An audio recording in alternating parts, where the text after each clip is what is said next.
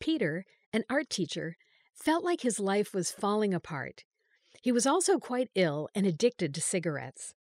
For years, he'd been searching for evidence that God exists, researching religions and reading a lot of books, but he hadn't found anything he considered evidence. He decided to visit the minister of a church he'd attended for many years. After a few minutes of talking, the minister said, "You know, Peter, the Christian Scientists have the answers to all of your questions." Then he said, "Take this book and read the chapter on prayer. It's the best thing that's ever been written on the subject." That book was Science and Health with Key to the Scriptures, the textbook of Christian Science, written by Mary Baker Eddy. What happened next? Well, you can listen to Peter tell his story at the link below, but spoiler alert, he found the evidence he was looking for.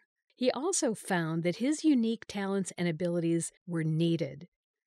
You too have unique abilities and talents that the world needs, and you can feel connected to the great power of good that unites everything harmoniously. Use the links below to hear Peter's story, or get a copy of the book mentioned, or read it online. You don't have to waste another moment feeling lost or confused.